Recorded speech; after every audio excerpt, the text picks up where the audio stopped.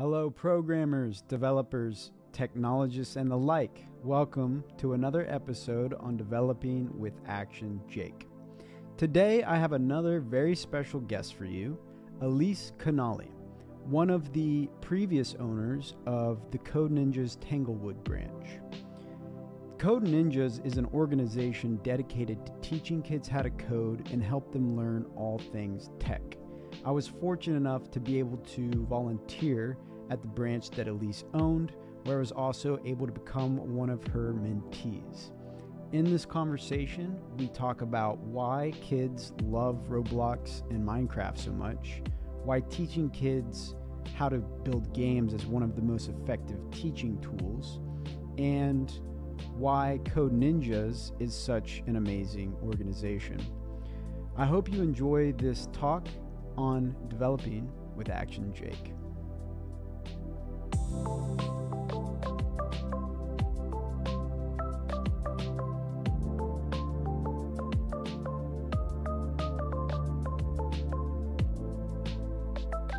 We are live with Ellecia Knolle, the previous owner of the Code Ninjas Tanglewood branch and one of my old mentors.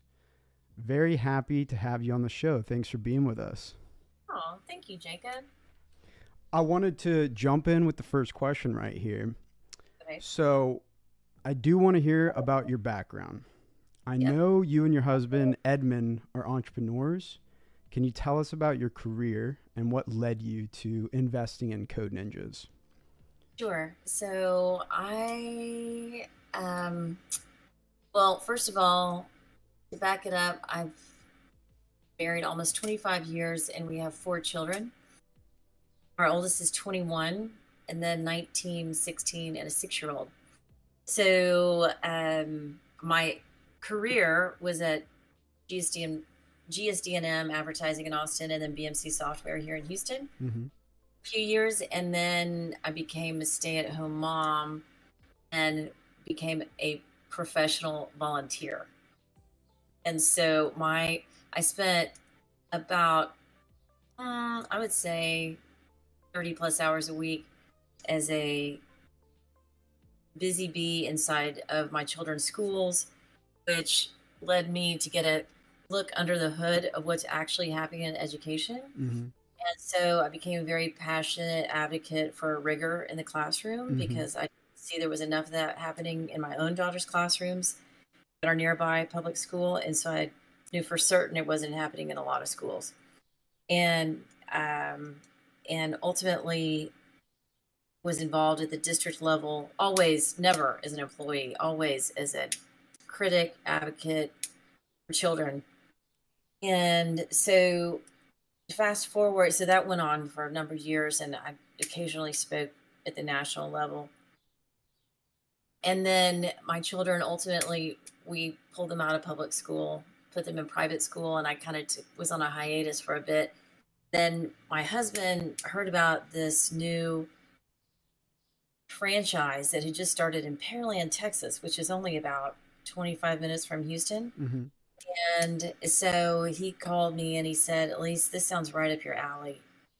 And we at the time had an 18-month-old, our 4th child. And so I wasn't really looking to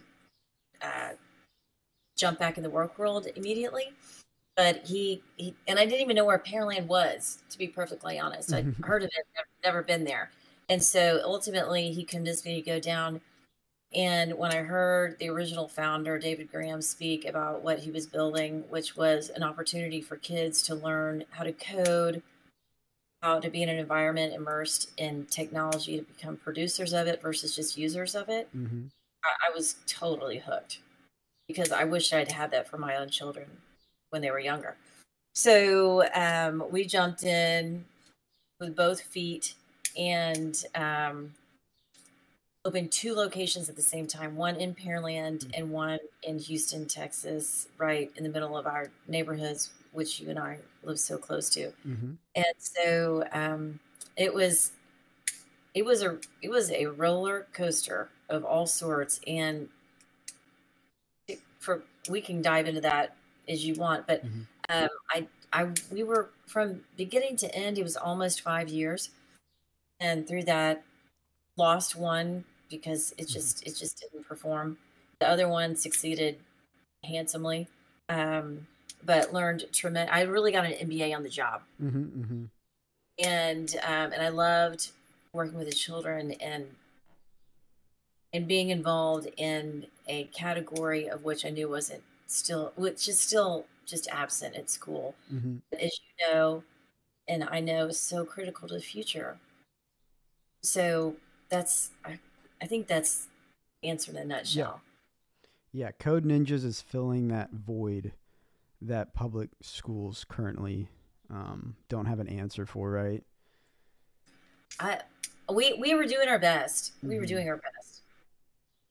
So we're talking about Code Ninjas. I do want to take a step back. Can you tell us a little bit more, like, what is Code Ninjas for the listeners?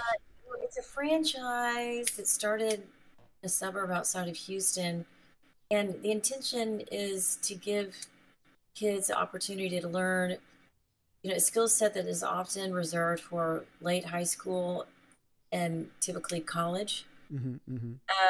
When in fact, kids are so smart, they can absorb this and they can take it and run with it at such an early age. Whether they're starting with CodeSpark, which is a basic visual-based programming language tool, to graduate then to Scratch, which is object-based. It still doesn't require a tremendous amount of reading. However, the strategy and the game building in it can get very sophisticated.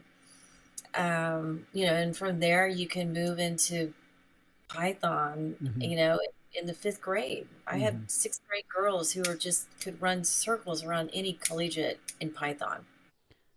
It was also, I was really motivated to be part of this because I have 3 daughters, and I just knew that STEM for girls is such a ticket to neat opportunities. Totally. I mean, for everyone, but yes, we need more women in the workforce for sure in the STEM field. Right. Well, I had this question written down later, but I think it's a good transition. I want to know why it is that teaching kids game development is such an effective learning tool. What do you think about that? I love about it. Well, number one is I didn't grow up loving to read, and I didn't appreciate it until I was an adult. And so for my own children, reading is a core concept in our house. I mean, core value in our house, and always has been. And thank the Lord, they are voracious readers. But that's not common anymore. And so I feel like with game development and coding, you're giving kids an opportunity to be very intellectually creative, curious, and also teach them how to problem solve, because they're so accustomed to instant gratification with Googling something, or it's just, you can find it on your TV remote in 2 seconds. Whatever movie you want to watch in the whole world is right there. It's with game development and coding, sometimes it doesn't work. And you've got to figure out why. And so I think it teaches patience and perseverance and tenacity. That is not, and it doesn't necessarily have a recipe. You can get to the same result lots of different ways. Whereas in school, I think we're so often just expecting kids to regurgitate and use the recipe to succeed on the test, or, to figure out the answer without a whole lot of thought involved. Totally. So I honestly, I liked it when I saw kids get frustrated. And especially if they then figured out the reason they were frustrated. And maybe it was because they had one of my team sitting there next to them, very gently and patiently walking them through, okay, let's look at this and line by line by line, or if it's Scratch, the object-oriented sequence. But it was just, I just enjoyed seeing the problem solving happening. And maybe they did that via robotics, or maybe playing Minecraft. Mm-hmm. I love Minecraft. I just think that is the most fantastic way to trick kids into learning. No, it's so cool. It's so cool. And frustration is a big part of learning. So it's like you say, you don't want them to have just the quick dopamine hit of here's Google giving you a answer on a silver platter. You don't need to do any critical thinking to get there. And now we have stuff like Chat GPT, I was which just about to say, now ChatGPT is really eliminating the frustration because they'll do it all for you. yeah, but I mean, things will change.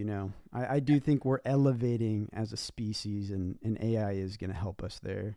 Yeah. But just to talk a little bit more about Code Ninjas before I go off topic, there, walking in there was some of the coolest stuff. Like I would see some of the coolest things. You'd have kids building robots. You'd have kids playing Minecraft and Roblox. You would have kids doing 3D modeling, 3D printing, all these things. And it's like, if I had this when I was that age, I mean, that would be my heaven, Yeah.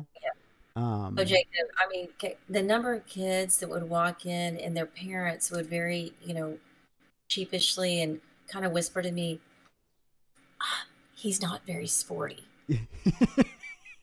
And I'd say, guess what? He just found his team. This is his club.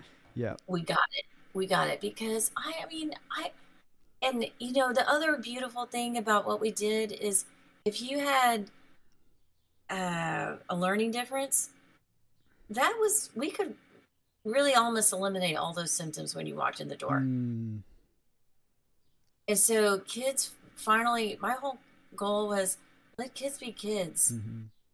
Give them a place to be authentic. And so give them choices. Because everybody learns differently. Some are tactile and all they want to do is build with the blocks, and they ultimately become the robotics gurus. And others, they want to sit and they want to build with 3D modeling software or on a Python IED. Whatever JavaScript platform, whatever it was.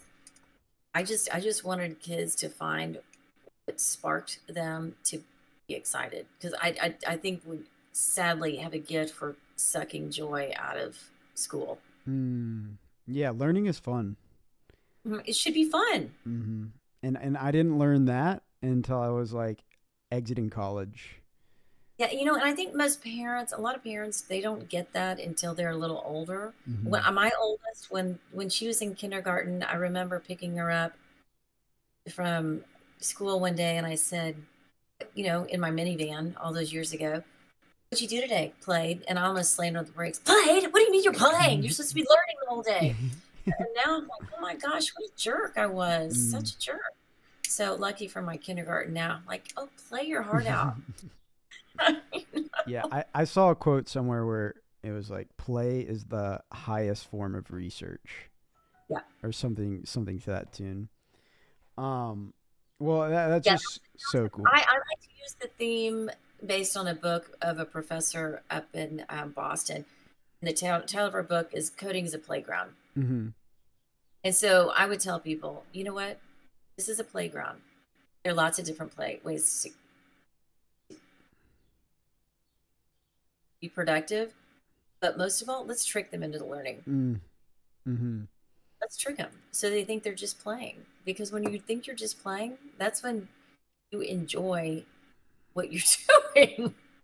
I mean, it's so true. I mean, you give them Minecraft and Roblox, and it's like, yeah, this is school. Right. Minecraft.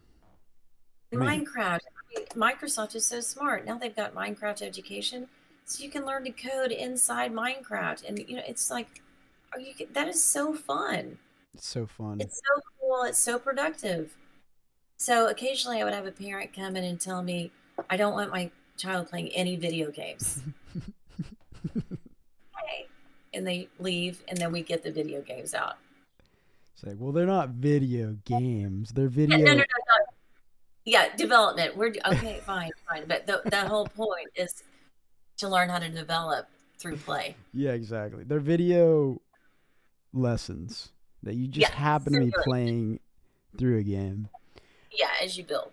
You know, I have this question written down, and it's a Yeah. little obvious, but I am curious from your perspective.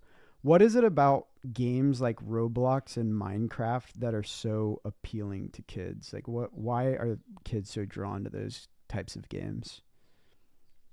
Well, I'll tell you, for instance, during the shutdown, Mm-hmm. we thought it was going to be maybe a 2-week deal, and fortunately, my husband had a little more wisdom than that and foresight, and he's had us start getting ready for the shutdown at like beginning mid-February, the latest. Mm.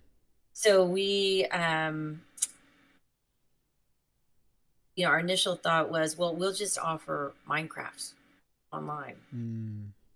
because we can proctor that with our team. Mm-hmm.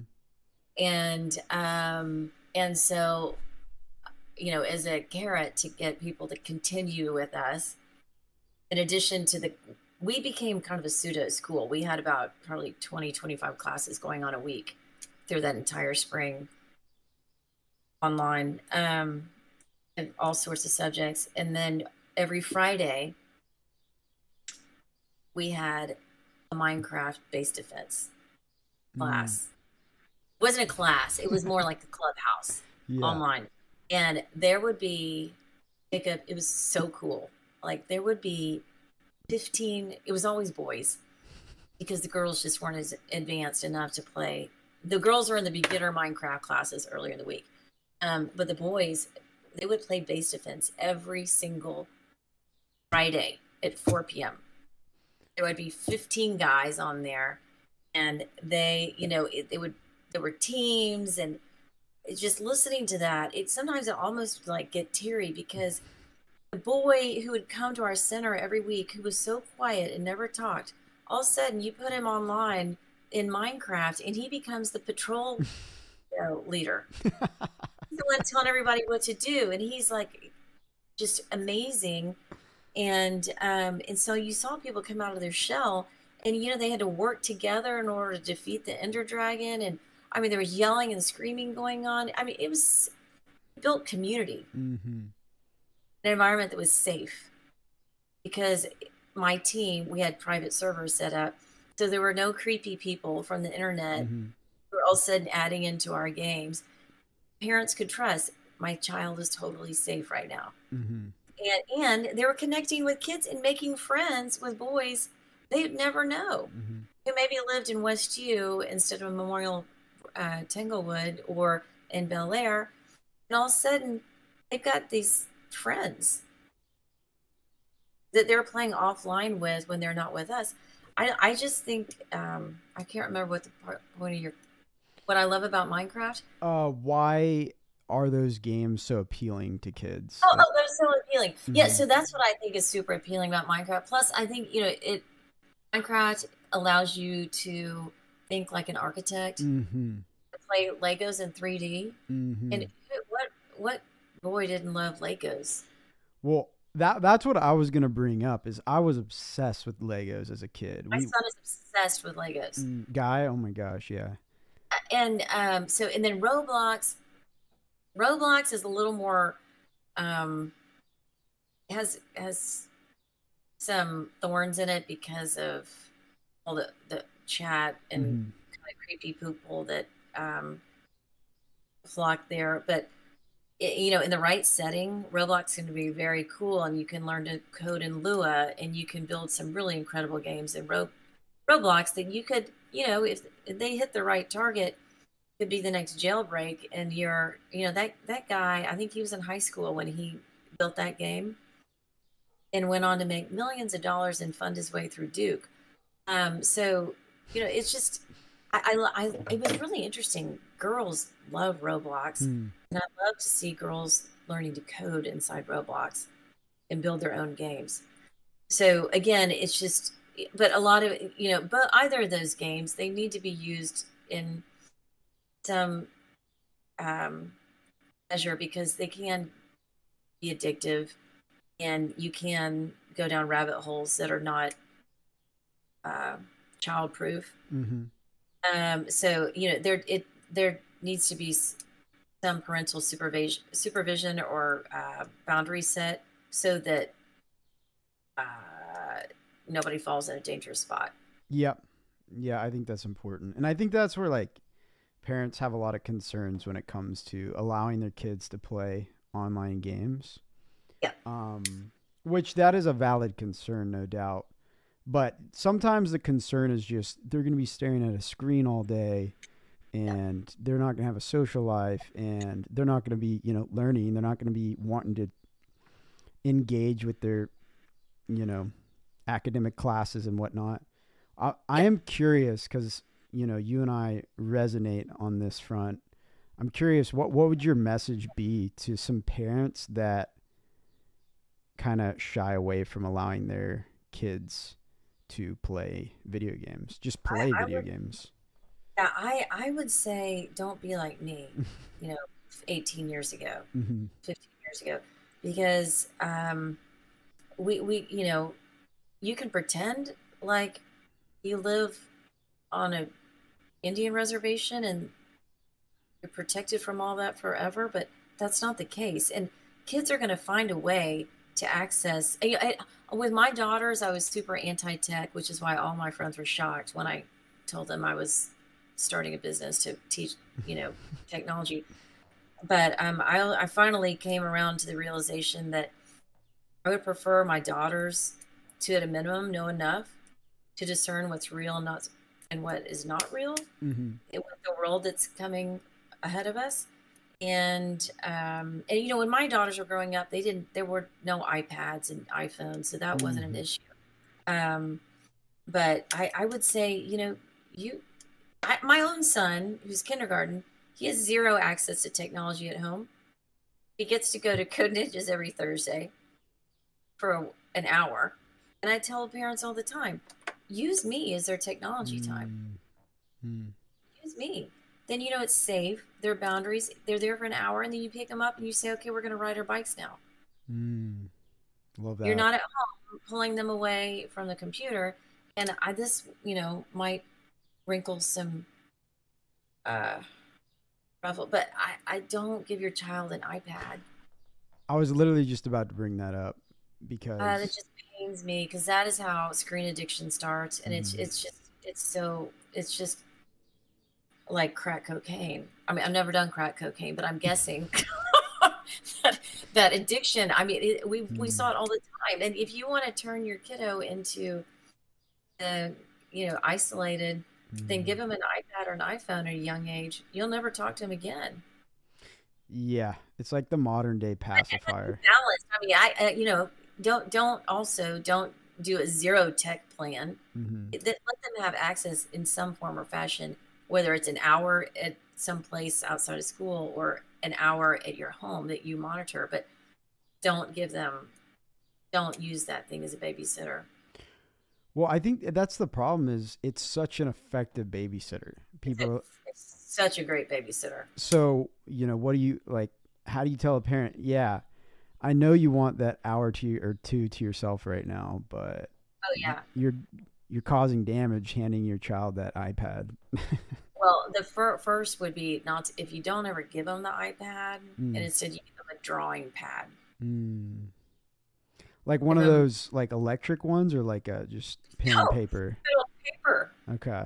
Paper and coloring pencils, and let them just draw. Okay. Don't give them an iPad, give them a drawing pad.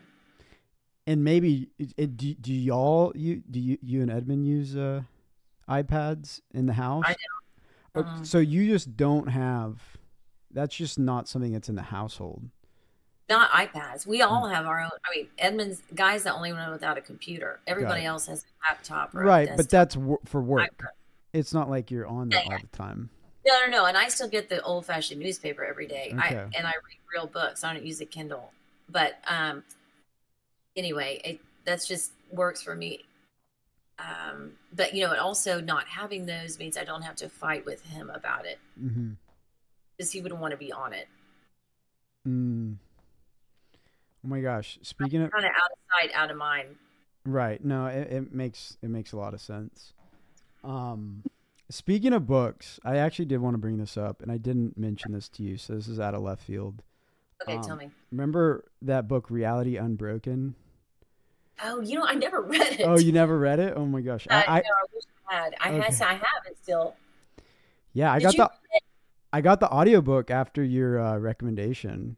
Oh. Or maybe you didn't recommend it. You just had it sitting on your desk. I had it on the desk. Yeah. Like, oh, this is interesting. But yeah, she talks about how game creators, game developers are going to be the ones creating the future, and we need to be engendering kids to. Oh, I believe in that.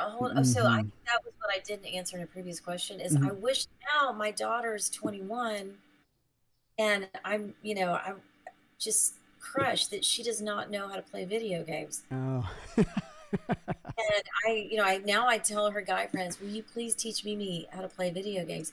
Because I think there's so much strategy that is also applicable to the business world, and that, honestly spurs entrepreneurship.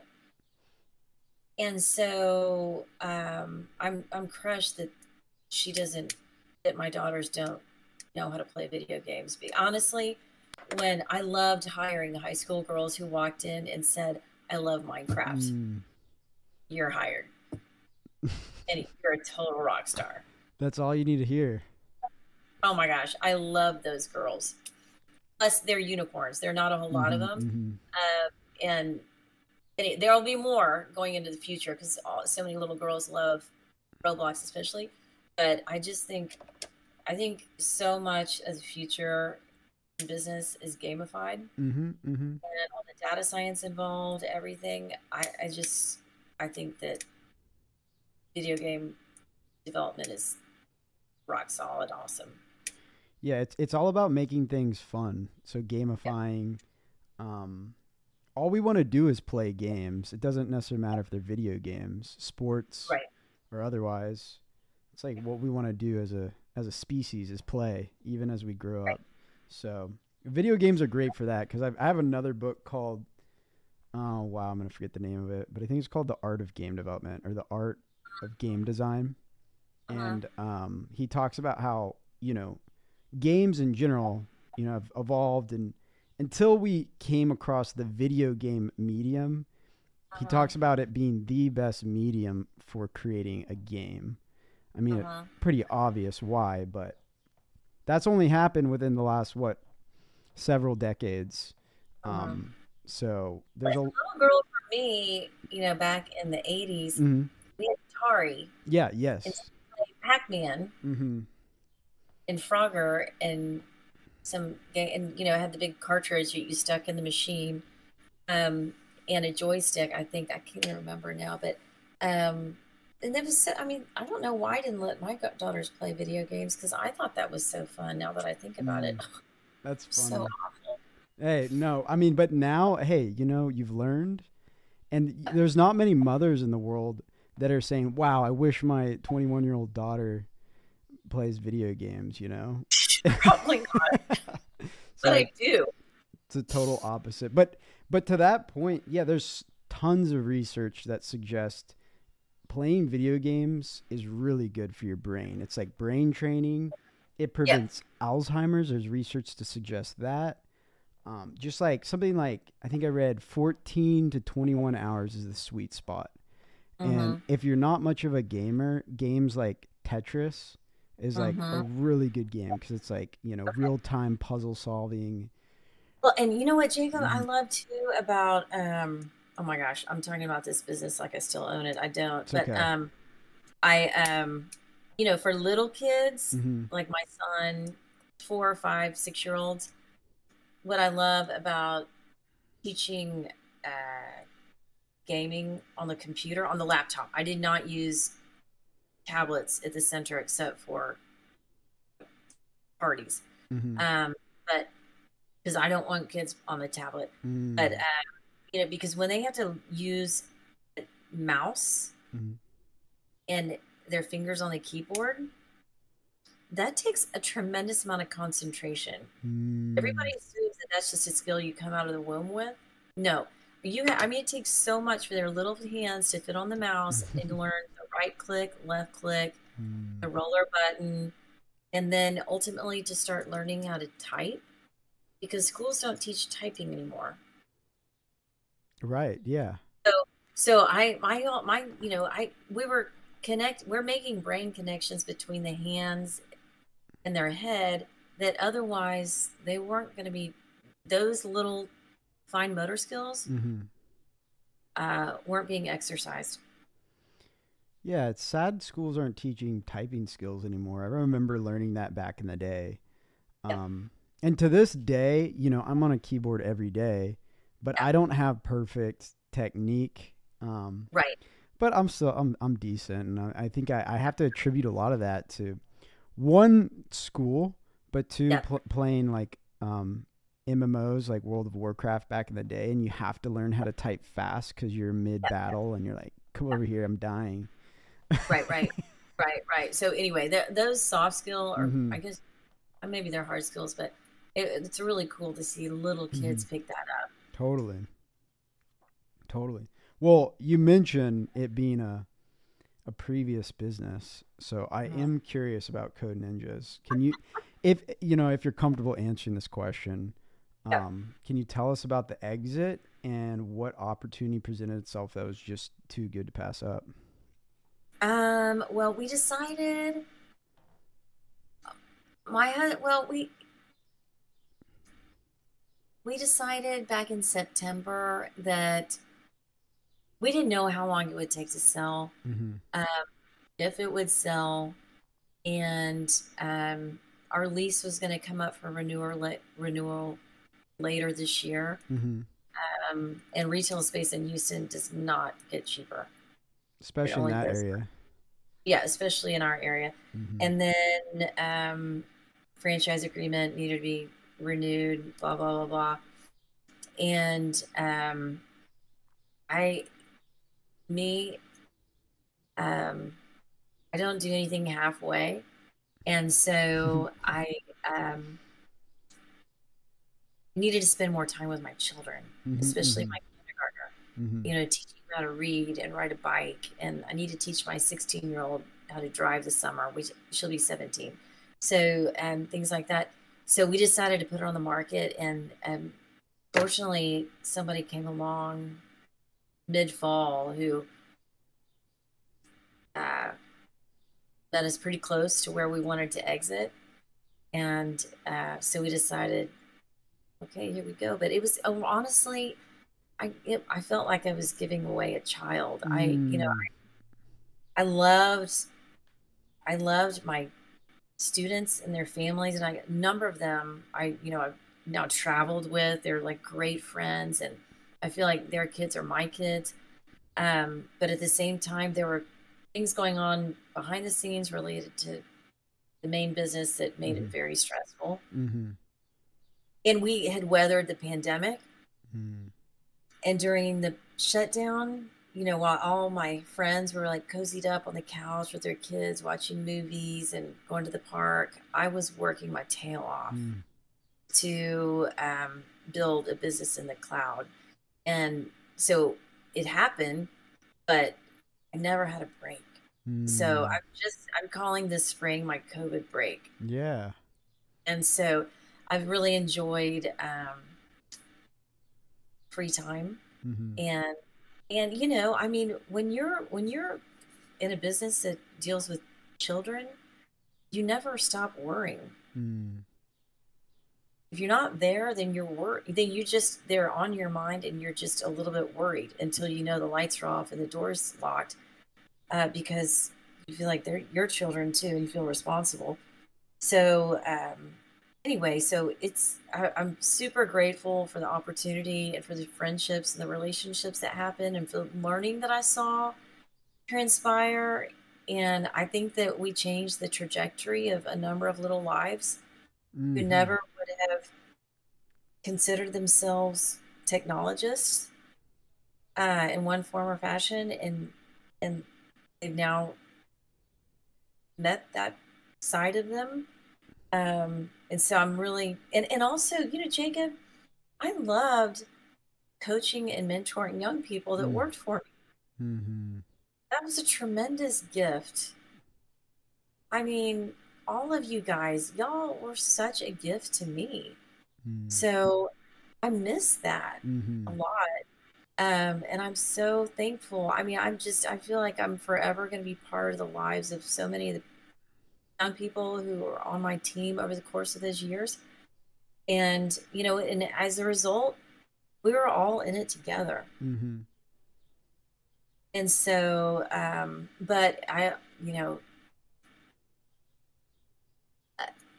so it was hard for me to outsource the management of what we did because I like to be so involved. So it was either all or nothing. So the buyer, he asked me why are you selling? And I said, I'm just tired. That's all. So anyway, and you know, I'm excited to see what the experience and the skills gained will parlay into the future. Totally. Yeah, I'm excited for your next venture. Thank you. Which we'll get into that in a little bit, but I'm curious. So, do you believe? Does your intuition tell you Code Ninjas Tanglewood is in good hands moving forward? Yes. Okay. Yeah. It's in great hands. I'm so I the new ownership. We speak on a regular basis. It's a total win-win. Cool. Win-win. You wouldn't have sold it to just anybody. For the right price, we would have sold it to anybody. And so it was a win-win. Perfect. For sure. Yeah. Okay, gotcha. For sure. Awesome. Well, cool. Well, I wanted to bring up crypto a little bit. I'm because you and Edmund were some of the first to like always be buying, and you know, crypto's like all over the place, and really, I just want to hear your thoughts. Are y'all still on the same page? Because I know we've seen a lot of ups and downs lately, or have y'all shifted gears lately? Yeah, I saw that question on your list. Yeah, you know, I guess it was 2021 February of that year when I became introduced the whole idea of it and really fell in love with everything. Well, first of all, just to be we're Bitcoin maxis. We don't participate in anything else, but I just really felt convicted by the ethos behind Bitcoin, and so I spent 2021 like way down the rabbit hole. Okay. I was obsessed. I think that was the year we talked about it. Yeah. So since then I've been, you know, distracted and lots of other stuff going down, and I mean we never got into it as a get rich quick. Always a long-term play, and you know, so it's certainly been a roller coaster, but I still believe in what it stands for, and Totally. I cringe at the massive printing of money and manipulation of markets by the Federal Reserve and central banks, etc. And so, you know, I question myself. I even during that time, I kept questioning, am I joining a cult? But I think a little bit. But I tell you what, it was really the first time I've ever paid attention and loved the world of economics. You know, I never could have told you that before what was Austrian economics versus Keynesian, all that. You know, I learned so much, and so I think that it's an opportunity for people who are unbanked to be banked the first time, and so that's really social justice. And so there's a tremendous amount that I think is still ahead. You know, when I was in college, there was no such thing as the internet. We didn't even have email, and Dell had just started to take off with, you know, laptops. So I I think it's naive to think that our money system will never change. Well, totally. I mean, we've got. Have you seen in the news? Fed Now is rolling out this summer. No, what is that? That's as far as I understand it, it's the decentralized coin that the Federal Reserve is going to start using. Yeah, and we have no idea what the implications of that are going to be. Interesting. But I know they use stuff like that in other countries. So we'll have to see. But I think at the end of the day, I resonate with you around the ethos of crypto and the decentralization aspect of it. It gives power back to the individual, and that power is undeniable because all you need is a wallet ID. You don't need information. You don't need IDs. You don't need a social security number. All you need is a wallet number or wallet ID, and that can change. You can open up a new wallet, and people need to have that power. People need to have that power over corporations and governments because they've taken advantage of the individual for a long time. I'm a huge. Do you know who Jack Mallers is? No. He always wears a hoodie. Okay, I'll have to look him up. I'm a big fan of his, and he has a company called Strike, and it's it's on oh gosh, I'm just blanked out. It's the Bitcoin rails for passage of money. Oh my gosh. Lightning Network. Okay. Anyway, it's so cool. I mean, what they're doing so that you don't have to, people who live in Houston and they're sending money to El Salvador don't have to use Western Union anymore and paying about a 30 or 40% service fee. Right. So instead of the $10 that they just earn to send home, they only get to send home $6 via Western Union compared to Strike. And you send all $10 home because it's on the Bitcoin Lightning Network. I mean, the Lightning Network is so amazing, but yeah, it'll be a long haul because all the lobbyists for credit card companies and, those companies like Western Union, there's the banking industry, their whole goal is to squash. So it's a long-term play, but I'm excited to, as my young friends say, look, Miss Knolle's woke to Bitcoin a few years ago. So it's fun. And I meet really incredible people who are so brilliant. And so it's been a cool ride. Are you still going to Austin for those crypto cons and No, I meetups? haven't been in a long time. I haven't been probably since maybe a year ago. Okay. Just because I've been, having a kindergartner, it limits your free time. Totally. Especially out of town. Totally. Well, I had one more question for you. I did want to know what's next for the Knolle team. Knolle. I said that right. I know. That's such a good question. Jacob, I'm working on it.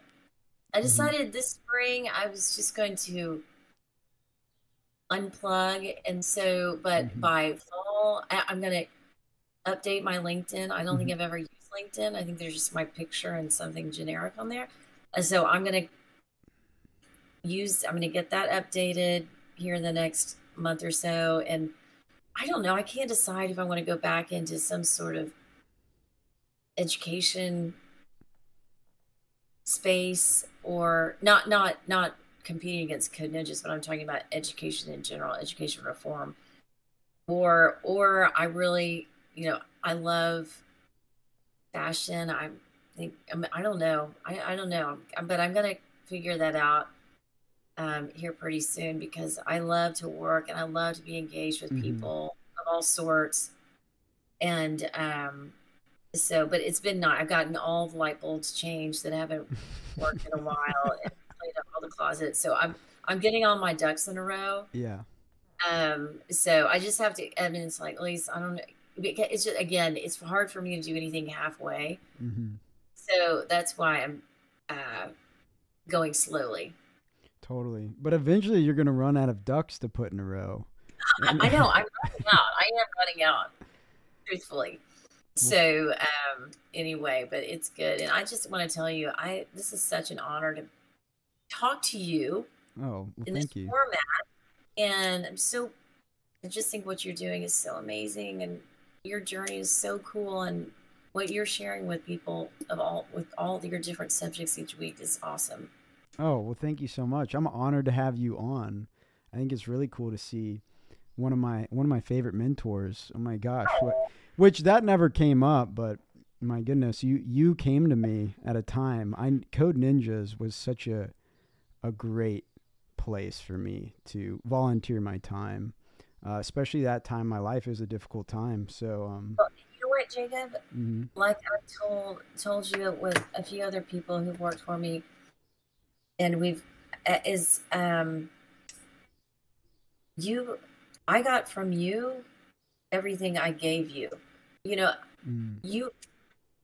by you being there, I got to go home and spend the afternoon with my son, who was less than 2 years old, and not worry. I mean, what you gave me time, my family, and so you gave me my life back for that short period. It just was. I hope I gave you life, and I can't tell you how many times that theme is played over and over again with young people on my team, and it's just been amazing. I mean, it's so beautiful. I'm so thankful. No, that's something God has been reminding me a lot lately, is you really have to give to receive. Because we're really all one, right? At least that's how I see it. And well, that's beautiful. Thank you so much for sharing that. Oh my gosh. And thank you so much for your time. It really is an honor to have you. I'm excited to see what's next. Well, we will forever be connected. So yes, heck yes.